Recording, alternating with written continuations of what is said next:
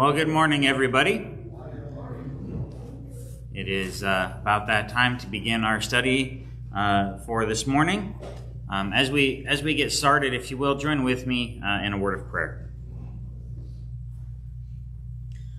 Our Lord and Father, we are grateful to you for the many blessings of this day that you have given to us. We thank you for the ability to be here together.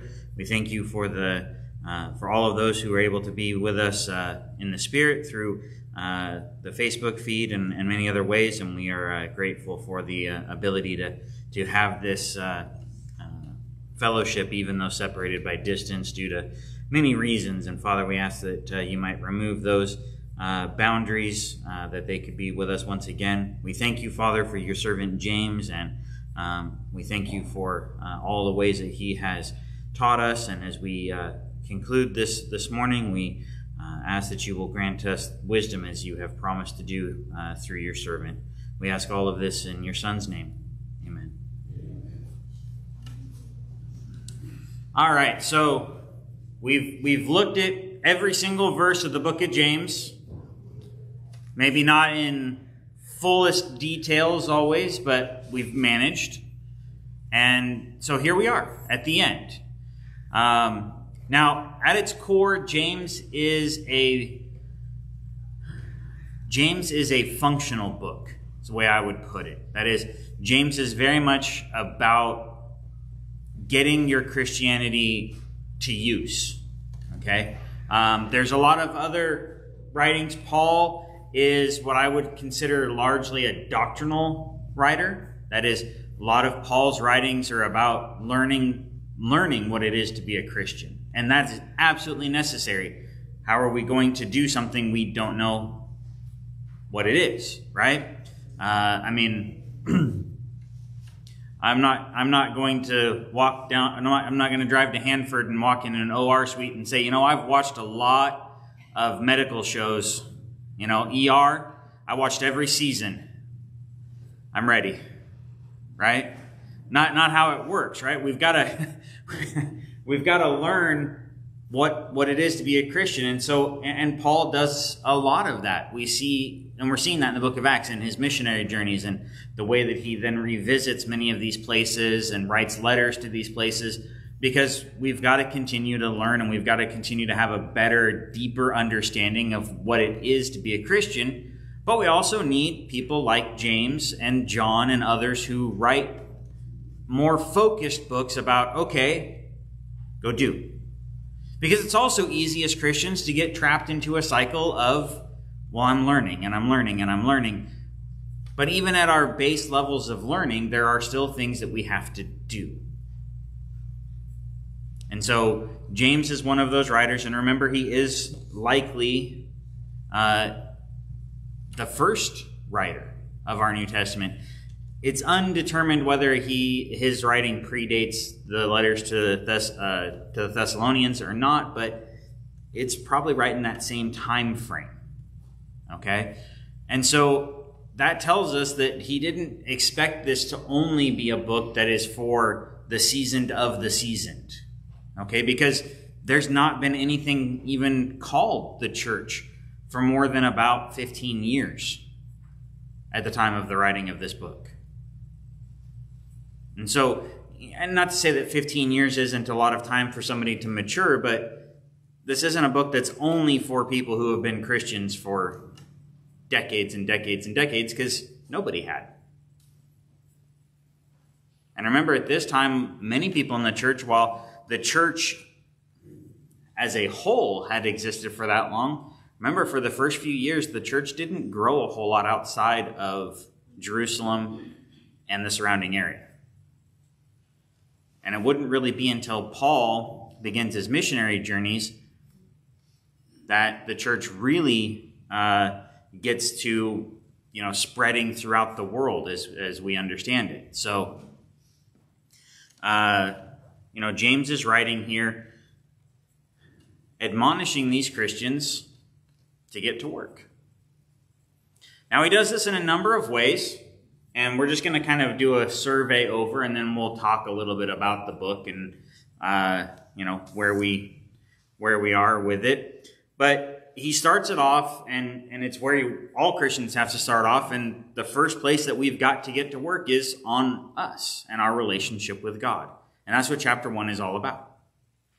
He talks about counting it joy when we fall into these temptations. He talks about our need to have an understanding that sin is largely brought about because I allow it into my life. And then he talks about us not needing, we have to be careful that we don't get angry with God because he calls me out on my sin. And so the first place that we've got to get to work as Christians is in our own lives. But we've got to get to work, right? James is going to later say that if we know that something is a sin and we don't do it, and he's talking in a specific context, and we'll get to that. But, as I'm learning, if I come across a passage that tells me, hey, what you're doing right there, not okay. I can't get angry about that. I can't get upset that God would tell me no. I've got to fix it. And it's about keeping it in perspective. It starts off with this idea of respect, and then it kind of moves into this idea of love when we talk about our relationship with God. And love and respect is absolutely where it has to be founded when it comes to our relationship with God. A respect for his word and a love for him that even if I don't understand or even if I disagree, which good luck with that, he's God and I am not. It's an understanding of my roles, an understanding of many of those types of things. And so then we have to address those things in our lives. And, he kind of closes chapter 1 with this reminder that if we don't do that, can we really call ourselves Christians? If I'm not really willing to work on myself and my spirituality, am I truly following Christ and the Father? Or am I like that man who looks at himself in the mirror and then turns around and doesn't even remember what he looks like? Because that's what he's saying, is you can't put out this idea of Christian and then turn around and not behave in like manner. Then we get to chapter 2. And throughout the rest of the book, James is going to address our relationships with other Christians and other people in general, but it's all going to come back to this base idea of everything that we do being based in my relationship with God first.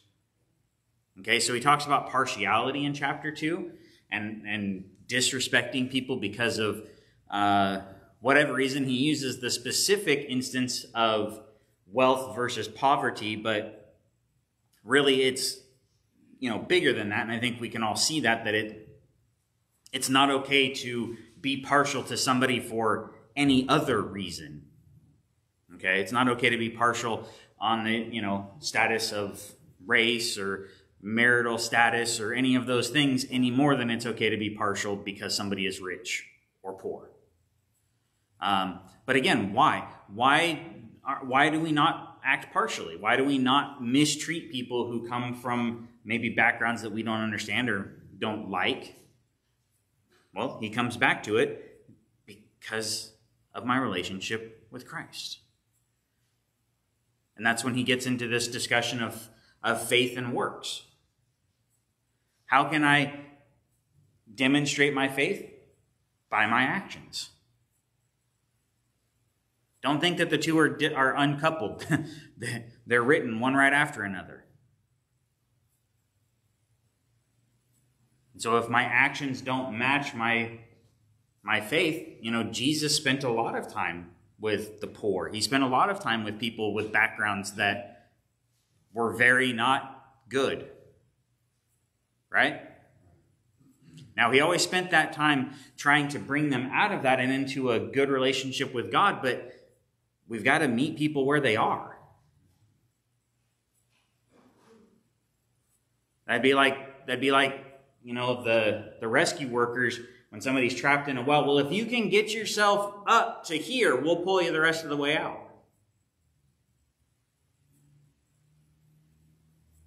It's not how it works.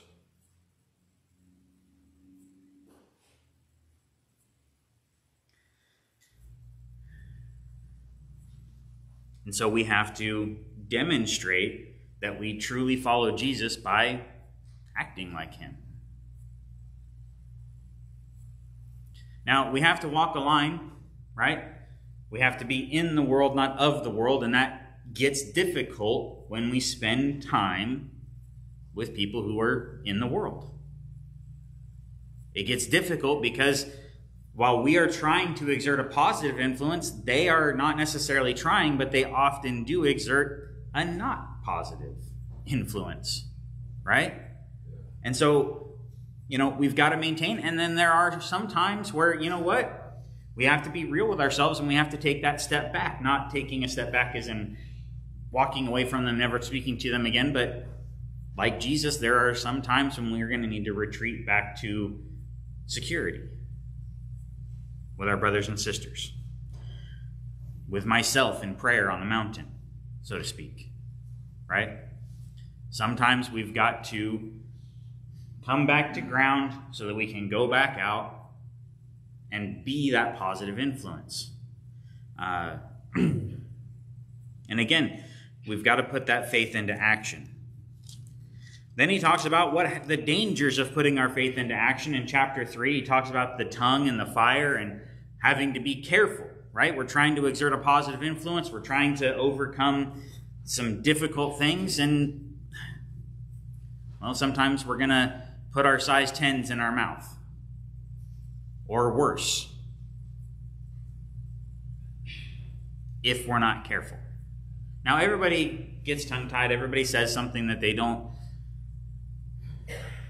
wish they could take back. But the idea is that we've got to be cautious and we've got to be aware of that danger and try to avoid it. We've got to get control of every part of our being. And James makes the point, well, okay, so you're getting out there and maybe you're getting your physical actions under control. You're moving on from this bad habit or that, and you're making positive choices and changes. But if you're not changing the way you talk with people and what you say, you're still not getting there. You know what strikes me is the issues that he's addressing in regards to wealth and being partial and having preference for certain things and money and our mouth and he's talking to Christians and they're almost all these things that we're reading about and then we really have to stop and think these were this is us, these were the Christian people that he's talking to, and that means that those problems were happening just like they're happening now. He's just really covering those things that almost sound like he's not talking to the church, of course not. No, yeah. Yeah, I mean, that's the thing is he's absolutely writing this to Christians in his day, so these were problems for the church back then, and they're still problems today. It's not, the human condition hasn't changed really since the garden. I mean, the first murder happened within the family, the very first family that existed on the earth. So there's been these problems forever. But as James is trying to drive home to us, as Christians, our relationship with God pushes us to try to overcome what we were and to be something better. And gives us the encouragement and the knowledge that we can. Okay? I think that's really kind of the biggest thing and why, to me, some people might read James in these and, all he keeps saying is how bad they're being. And to me, it's more of I see James and John in the same way, that to me, they're more of a cheerleader. They're saying, you can be better than this. You need to be better than this, but more importantly, you can be better than this. See, because there's a lot of people who know they should change, right? Every person I've ever met that smokes knows they should stop smoking.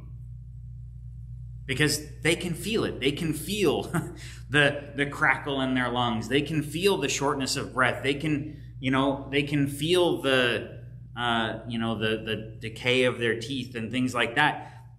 They know. But a lot of them don't think they can.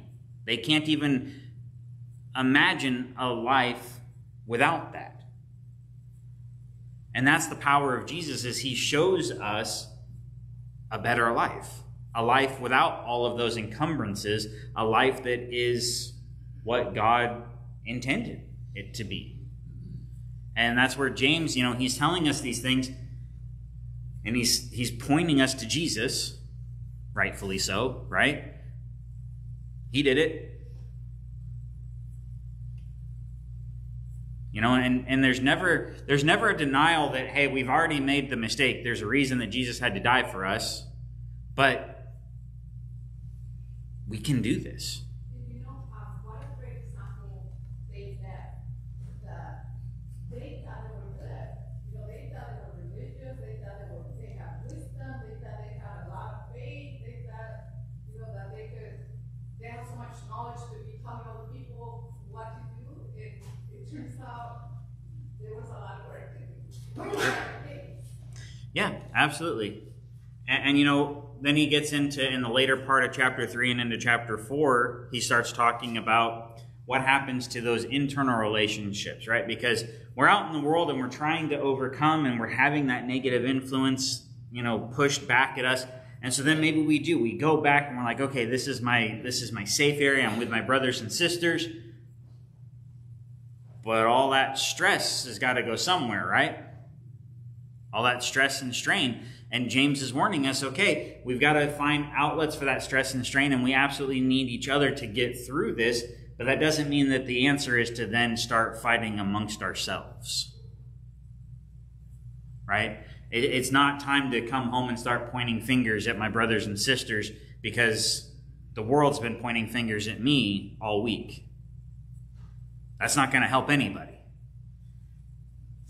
And so we have to put aside any of those worldly thoughts, the jealousy, selfish ambition, disorder, all of these things, and we've got to instead be pure and peaceable and gentle, reasonable, merciful, without hypocrisy, unwavering in our faith, all of these things. And when we do that, when we come together, we can have that release amongst Christians. We can kind of go, and we can talk about how hard it was this week maybe to deal with the world without fighting amongst each other, without quarreling, and without, it's one of those things. What do we want? It's why things like comfort food exist, right? We get stressed out. What do we want? I want mac and cheese. I want mashed potatoes. I want deep fry that Twinkie twice. Let's do this, right? We go for those things that aren't always healthy for us, right? But it's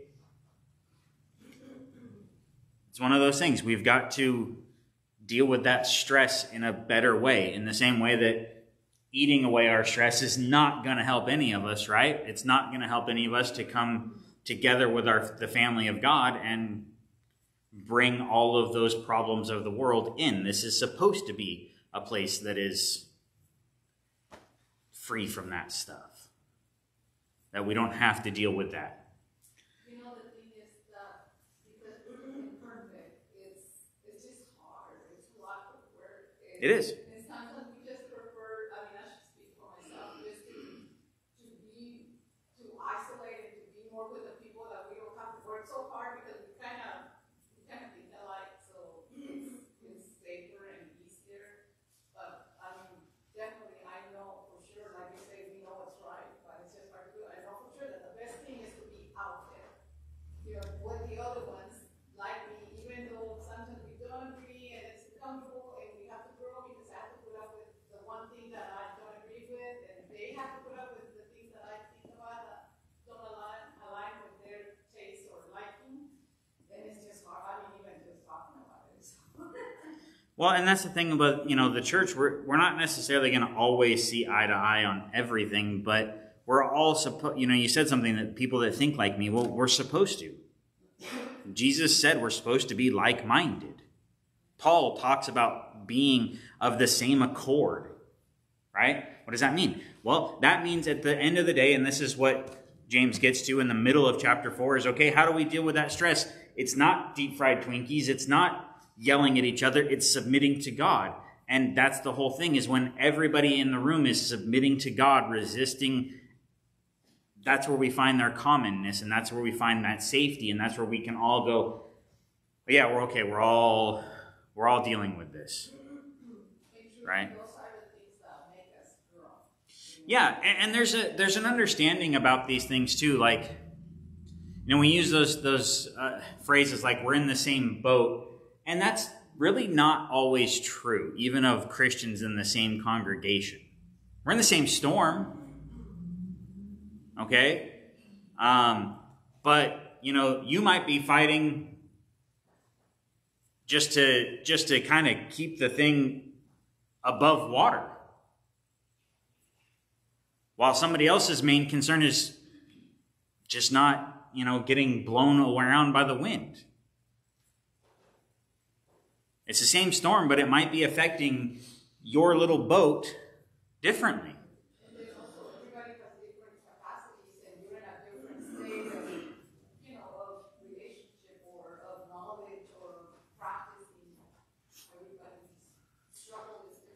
Absolutely. I mean, I want to, using the idea of a boat in the storm, what was Jesus doing?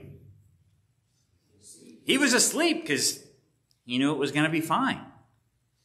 And there again, the danger, and this is one of the things that he talks about in this quarreling amongst one another and this jealousy, is I can't be jealous because my brother is so calm. Right? When Peter and the others come to Jesus, they're like, what are you doing? We're going to die. They were angry because he was sleeping. No, he knew it was okay. He remembered who was in control, and it put him at ease. And we've got to learn not to, have those same reactions of how can they be so calm in all of this? And sometimes I think we mistake calm for apathy. What's that? It's truly about trust. It is, absolutely. And so that's what it comes down to is, and even he mentions this submission, then he comes back in verse 11 of chapter 4 talking about not speaking against each other. So that tells us that he never changed his subject. The solution to not quarreling in the church and the solution to having that base and that foundation of comfort and safety and calm is that everybody is submitting to God and putting it in his hands and reminding one another, hey, I know it was a hard week. I know you had to deal with this, that, and the other. Just put it in God's hands. Not that that's easy, okay? To reinforce your point that you so aptly been making, I glanced down at my Bible, and at the end of chapter 7, we're talking about how do we resist. Sometimes it's hard. Anyway, the last sentence in verse 7 says, resist the devil and he will flee from you. Mm-hmm. And then it goes on another sentence.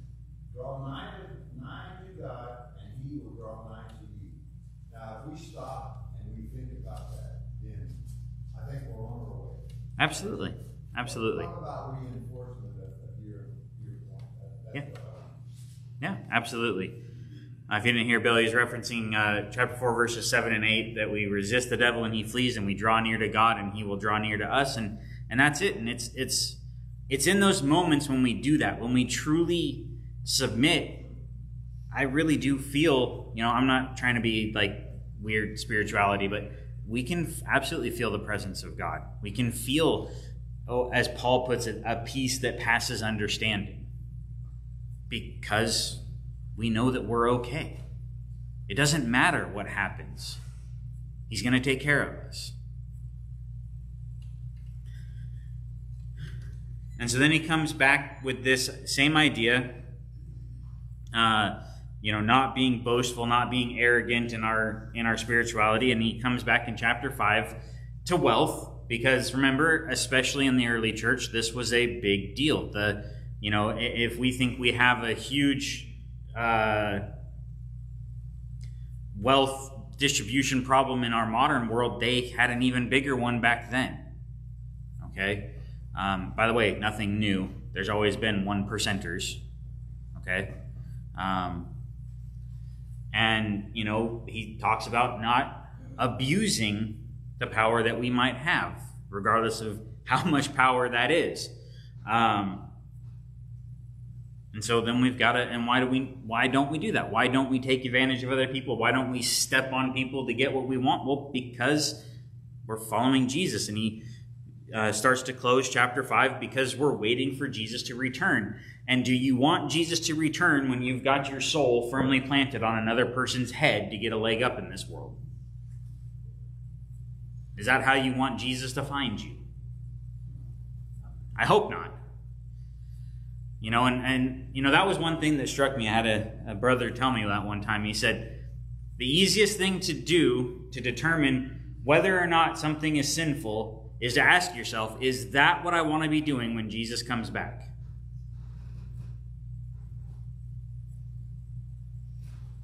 If I'm engaging in something and Jesus comes back at that moment, is that something that I'm going to be going, good timing, or, oh no?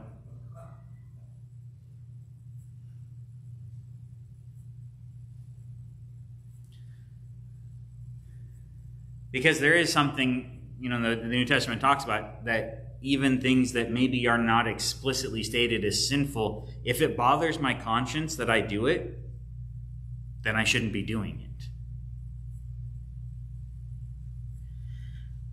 And so, he starts with our relationship with God, and then he comes back and he closes with it, okay? So it starts off that we have joy in our lives and we're striving to be better because he gives us the ability to be better.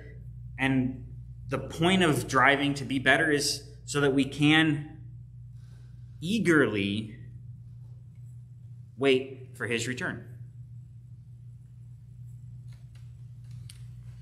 So we can endure, so that we can overcome, so that we can be better and be more than we could have been had we tried to go it alone.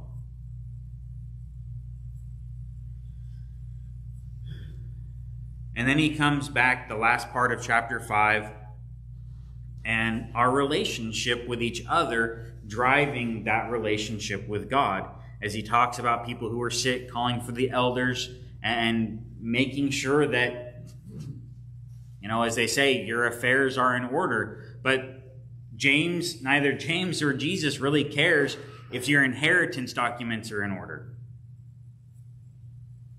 It matters if your soul is in order. And that's why he then closes, if those among you stray from the truth and we turn them back, let him know that who turns a sinner away from the error of his way will save a soul from death and cover a multitude of sins.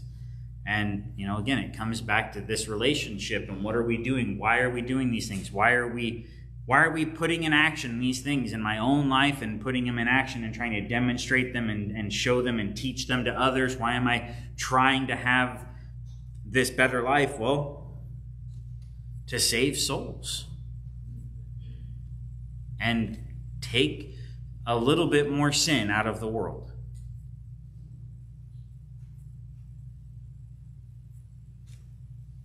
That's our goal. And so that's the book of James in a nutshell. Thoughts or comments or passages that struck you through our study? We've got some time to discuss some things, but not really enough time to start on anything new.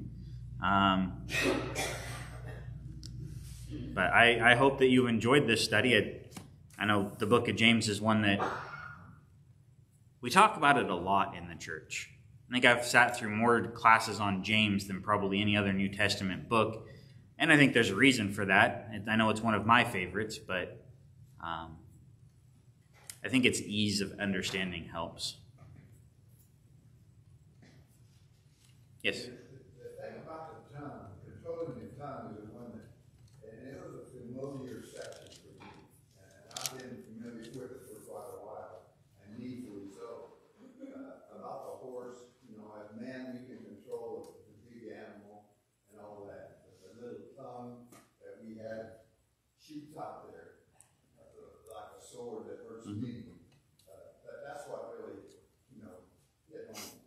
Absolutely. Always did and always has. Yeah, as Bill said, the tongue and how it, can inflict so much pain, and the examples that he uses of the bit and the bridle and the horse, and being able to control these large animals with such a little thing, and yet that little thing can also then drive that big animal to do some really crazy things. And same thing for us, right? And the way that James puts it, if we stumble, that we can be perfect in everything, but if we don't control the tongue, it doesn't matter. It doesn't matter if everything else in our life is perfect, if we're constantly lashing out at people, or if we're constantly talking in ways or about things that we shouldn't be, then there's no difference. And that's, I think in a lot of ways that's a challenge for everyone, not just in the first century, not just today, but, we have to remember that in antiquity and amongst the Jewish people, and if there were, sins of greater nature, if you will, right? And it's sometimes easy to forget that, okay, just because even under the law, not every single sin required the extravagance of certain sacrifices, they still all required sacrifice.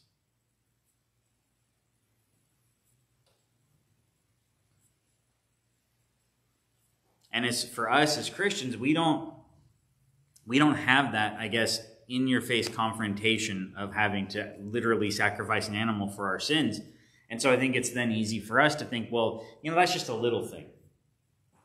When it comes to things involving the tongue, whether it's lying or, lashing out in anger is a big one in the New Testament as well. Or speaking of vulgar things, as Paul puts it, and that would we think about that, and speaking of vulgar things would encompass using the 7 words you can't use on TV, right? That would encompass talking about things of a nature that are just not good to talk about, whether whatever that may be.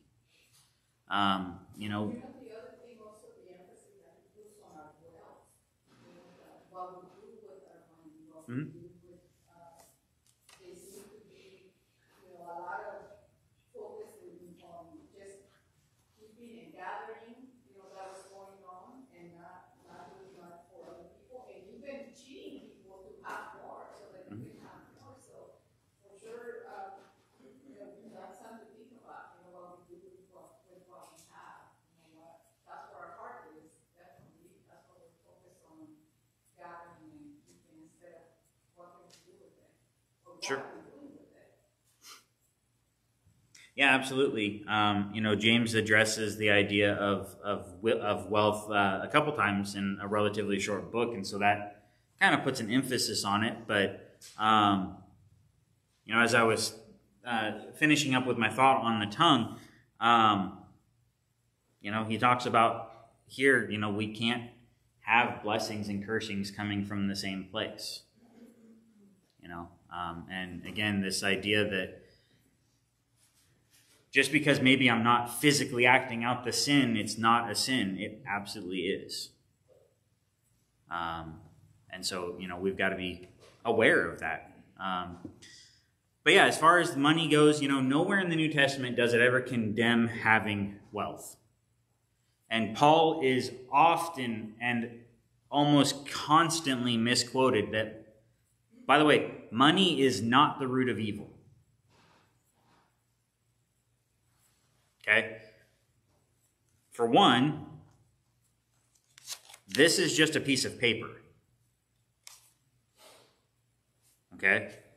And by the way, that's absolutely true, because the value of this piece of paper goes up and down.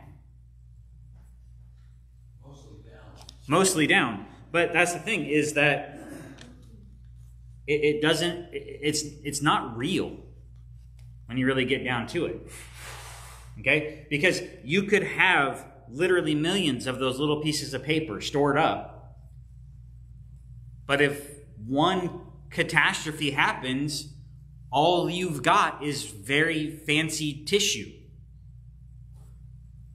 Right? By the way, it happens. Nations collapse all the time.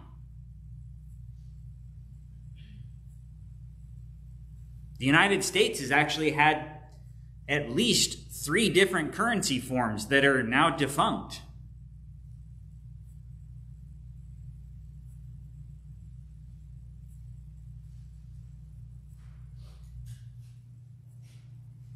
So where does it lie? Where does our hope lie? Well, it can't be with something that's imaginary and based on things that are well outside of my control, could be completely worthless tomorrow. Money is just like everything else that we have. We use it to get from here to there. Yeah, it's an expedient. It's what we're supposed to be doing. Yep. Yeah, it's necessary, right? Sure. You have to have it. You have to exchange it for things, right? In the same way, and that's what James is talking about in chapter 5. You know, nobody works because they just want to, right? Nobody works for somebody else because they want to, right? Because if you had the money where you didn't have to work, you'd go do what you want. You might still do physical labor, but you're not going to be bound to somebody else and their time schedule, right? Okay? So everybody goes to work because they have to. It's like people say, I want to own my own business. I can do what I want to.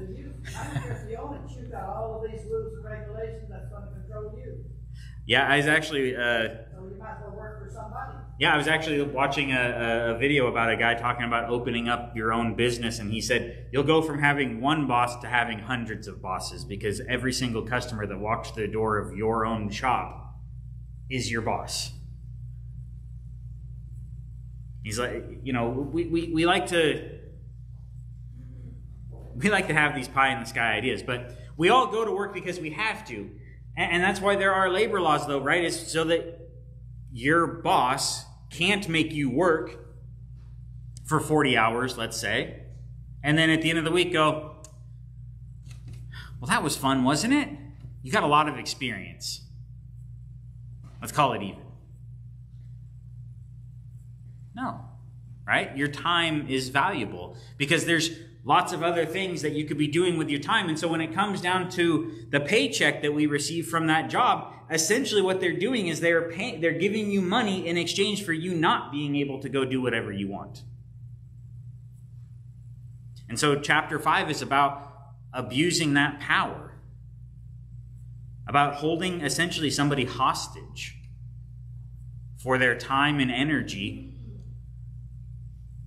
without compensating them for it, simply because you don't want to and have the power to do so. And he says we can't do that, whether it's as an actual physical employer or in any other way in our lives that we might take advantage of somebody and their time and energy.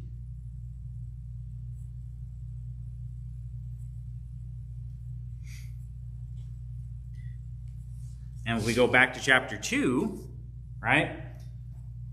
And the sin of partiality, when we think of it in these terms, it makes even less sense, right? Okay, they're rich right now, but there's a lot of rich people that have gone bankrupt, right?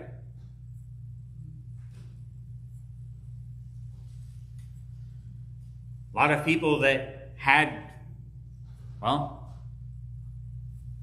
a little over a decade ago, right? A lot of people who thought they were very wealthy suddenly came out realizing that they didn't really have a whole lot in reality. You know, and all of these things matter. And so, you know, when we think about partiality, whether it's in the context of money or, you know, any of the other things that we divide ourselves with, you know, none of it matters. It's not going to matter how much money that we had. It's not going to matter how much pigment we had in our skin. It's not going to matter where us or our family came from. It's not going to matter what I did for a living. You know, graves are all basically the same size.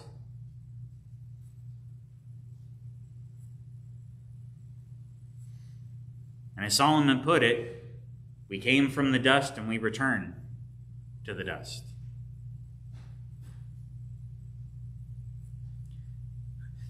Most of what happens between those 2 points in time, when it comes to the physical side of things, not a huge bearing. But when we couch it in that relationship with Jesus, and when our conviction and our drive makes us better and makes us exert a better influence in the world, that's when the magic happens. That's when life has a meaning. I mean, just think about how sad of a life it is to start work, let's just say at 18.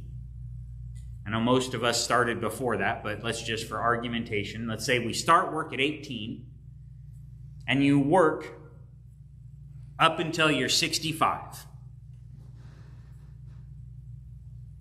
Over 40 years of your life. And that's what your goal was, is to get in your advancing years to finally be able to sit out under the umbrella on the porch. But that was it. That was it. I mean, how sad of a life is that? When that's your only, that's the end all?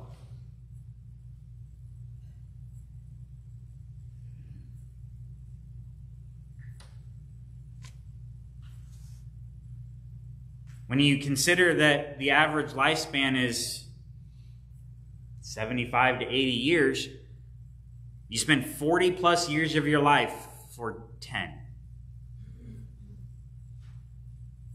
If you look at it from a purely worldly standpoint.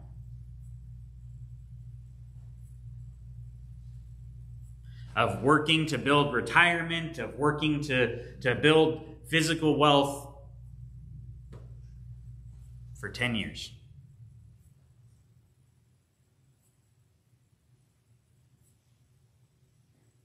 And that's why Christianity is so much better, is because we offer something better than 10 years. Right? And that's the point of all of this, and that's the point that James is making, is that we've got to stop looking at things the way the world does, and we've got to start looking at them the way that God does. And again, it's not about not having a retirement. It's not about refusing wealth. There's no vow of poverty involved with Christianity, but life is so much bigger than any of those things. And again, we have to demonstrate that with our actions and with the way that we compose ourselves. It goes back to the old saying, it's what you do with what you got. Yeah. And you learn that usually as a child growing up, about sharing and giving. There's other people worse off than you are. Mm-hmm. Absolutely.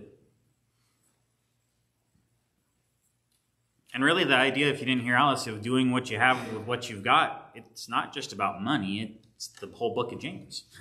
What have you got? Well, you've got a life. Well, what are you doing with it?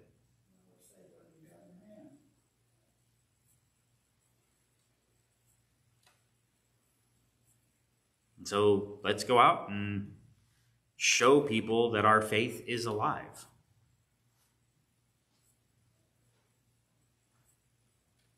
All right. Well, I hope that you've enjoyed the study of the book of James. I always enjoy revisiting James, one of my favorite books. Lord willing, next week we will begin looking at the letters of John. We're actually going to look at the writings of John as a whole. We're going to start with his letters, 1st, 2nd, and 3rd John. And then, if the Lord wills, we will look at the gospel written by John. And then, Lord willing, because we're going to continue looking at prophets on Wednesday night. So I'm hoping that it's going to work out where we will be ready for the book of Revelation after that. So, but we're going to start kind of like with Daniel. We'll start with the easy stuff, and then we'll move into the more complicated. And I'm not saying that 1 John is kindergarten level Christianity, but it's at least easy to understand. So that's, Lord willing, our plan for Sunday morning, and I hope that you'll join with us. All right. Thanks, everybody. Thank you.